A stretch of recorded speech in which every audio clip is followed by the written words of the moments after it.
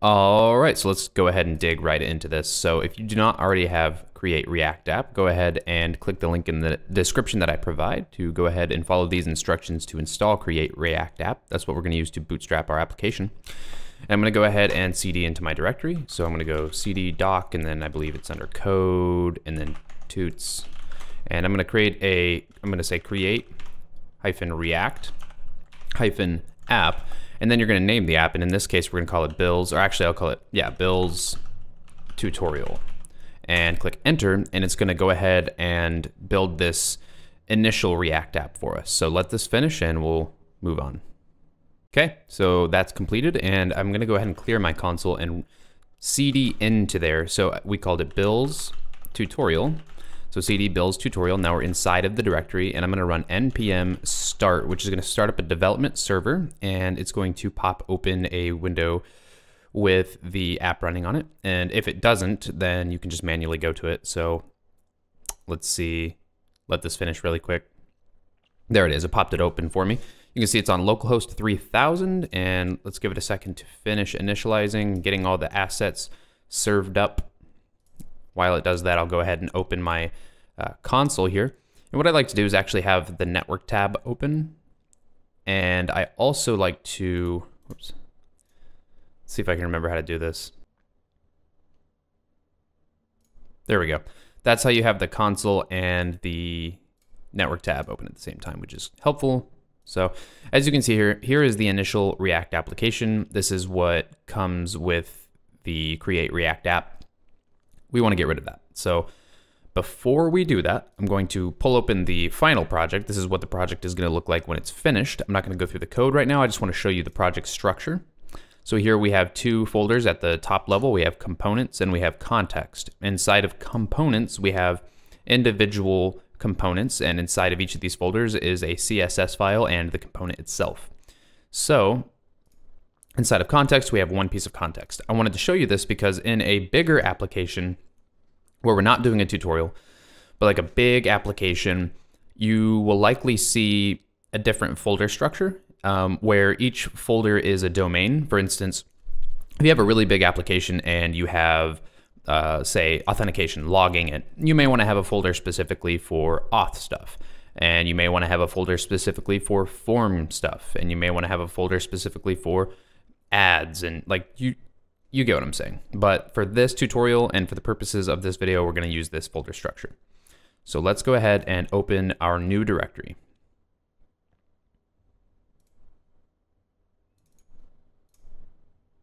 Okay, so inside of here, if we go to source, and I do this in pretty much all of my tutorials so that just so you can wrap your head around React, I like to go to the public folder and show exactly what React is doing here. You can go into public/index.html, and this is the file that actually gets presented when a user comes to your app. This is actually what everything gets bundled into. And you can see here there is a div with the ID of root, and the entire app gets injected in between these div tags when you serve it, or actually when you run npm build. So if I come into my index.js, you can see that we have this react dom.render, and we're injecting our top level component, which in this case is app, and we're injecting it into that element I just showed you with the ID of root. And that's what this is doing. So essentially you could come in here, again, I do this in pretty much all of my tutorials. I'm just gonna say port exe root just to demonstrate. If I save it, right now you can see that there is an error, but if I come in here and rename this port exe root to match, I can save it, come in here, you can see it works. I can click inspect, and you can see that the ID is port exe root. Cool. So with that being said, let's go ahead and remove all this stuff that we don't need. So in order to remove that, we'll actually close this public folder because that is not what we're going to be doing development in. We're going to come into the source folder. That's where we're going to be doing development, and we're going to go to the app.js. And you can see by default, there's already a function component. It's not class-based. So I'm going to erase everything in the return statement. And I'm going to actually change this to an arrow function. So const app equals, and then an arrow, because I prefer ES6 syntax. I'm going to get rid of the logo here because that's that React logo, and we're not going to be using that. Now here we have some CSS that was styling the page that we just saw. I'm going to get rid of all of that because we're not going to be using that in this. And whenever we have function components in React, we just have a simple function and it needs to return JSX. So if I come in here and I say, let's just say div, or actually, let me show you guys something cool that I learned recently.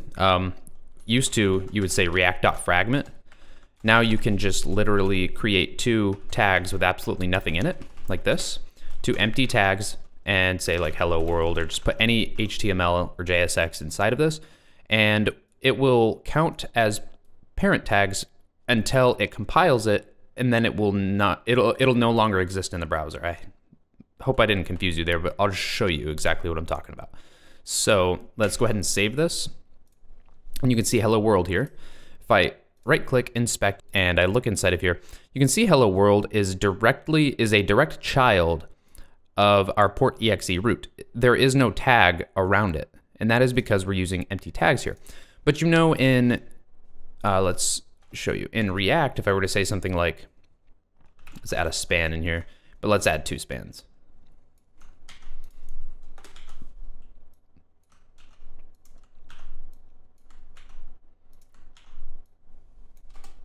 Okay, so we have hello and world in 2 separate spans. But let's remove these external tags here. So we're returning 2 elements. Okay, you can already see that that's not going to work. Let's see what this says over here. It says parsing error, adjacent JSX elements must be wrapped in an enclosing tag. So what this is saying is you cannot return multiple elements. You have to return 1. But what you can do is you can wrap all of those elements inside of 1 and it just counts it as 1, okay? So in other words, you can have a parent, like a div. So a lot of the times in React, you have to use these empty tags to group elements together so that you're only returning 1 element. So that was one thing I wanted to go over really quick. And I think that's pretty much it for going over the basics here. So let's go ahead and continue with our folder structure. Remember, I'm going to create a folder called components, and that's going to be directly inside of source. I'm actually going to move my app.js, actually inside of components, I'll create a new folder called app. And then I'm going to drag app.js and app.css into there. Yep. And we're not going to be doing testing in this video, so I'm going to delete the test. Okay. So now I'm also going to delete this logo.svg. We don't need that. And we are good to go there. And inside of source, go ahead and create another folder called context. And we won't create that file yet, but we'll get to it shortly. So now we have a semi-working React app that, well, looks like it says, okay, so we just moved the file, but we didn't rename, we didn't re-reference it here inside of index.js. So we moved app.js to a new location, and inside of index.js, we are still assuming it's in the same directory, and it's not. So we need to say /components/app/app, because that is the new location of the file. So when I save that, no errors, we can see hello world. It is exactly how we were expecting it to be, which is great. So let's go ahead and actually delete this, because we don't want to just return hello world. Let's actually return something relevant. So if we remember in the application, we had a window, and inside of that little rectangle, we had all of the contents. Let's go ahead and create that outside div. And let's give it a class name. So in React, we use class name. We don't use class. It's the exact same thing, but we have to use class name instead of class. So class name, and we'll give it a class name of, I don't know, we'll say bills container. And we'll save it, okay? And we want to go ahead and create some CSS for this. So copy bills container, go into app CSS, put a dot because it's a class, and then the class name itself. And then inside of here, we're going to put the width, which we're going to define as 500 pixels. And let's do a box shadow. Let's say, I don't know, 2 pixels, 5 pixels, 20 pixels gray. And let's do a height of 750 pixels for now. We're gonna make that auto later. And then let's give it a margin auto. So a margin auto here, since we're defining the width, the margin auto is going to make it centered in the screen. I'll show you what I mean right now. As you can see now, the rectangle here is in the center of the screen horizontally. That is because of margin auto. If we were to remove that, then you would see that it is no longer there. So we want to keep margin auto, and let's give it a margin top because we don't want it to just be stuck to the very top of the screen. Say margin top, 100 pixels. Make sure that you put margin top below margin because margin auto will overwrite this. Right now we're overwriting just the top portion of margin by putting it underneath here. So if we save, we can see that this looks pretty good. So all of the contents of our React app are going to go inside of this container right here. So one of the things that we're going to need to put inside of this container is context. Now, this is almost as far as we're going to be going in this video, but I want to explain really quick what context is in the case that you are not familiar with this pattern in React, okay? So typically in our React tutorials, what we were doing was we were using class-based components, and inside of those components, we would use state within those components where each component had and managed its own state. Well, when you're using function-based components, it's not as easy to do that, and also passing data from one component to another is it can become a nightmare when doing that. We would have to use something called component drilling, where we would pass state as props up and down a tree of components, and it could become a nightmare if you have deeply nested components where you had to pass state like 6 levels down. It just becomes a nightmare handling all of that, and tons of unnecessary code written. So the context API, what that allows us to do is have centralized state, and what that means is we can put our state in one place and in one file, and we can pass that state down to any component that is inside of the provider tags that we provide, which in our case, we're actually going to put our provider tags in the app.js level.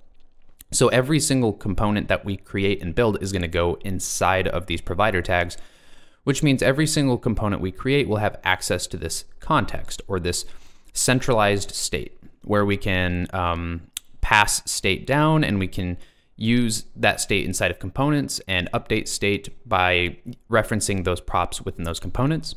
So don't worry. I know if you're somewhat new to the context API or React in general, that can be very confusing to hear verbally, but we're going to go through it, so do not worry. I just wanted to take a moment to kind of go through that so you can get ready to work with the context API and be somewhat, understand what it is we're going to be doing and why we're doing it. So it is, in my opinion, a much better pattern to use the context API with hooks and function components than doing class-based components. But it's good to know both ways in case you want to choose your way. So in the next video, what we're going to do is we're going to go ahead and create a few of our components. We're going to get things started, and we're going to create our context so you can see how everything works together. If you liked this video, please give me a like, subscribe if you haven't already, and I'll see you in the next one.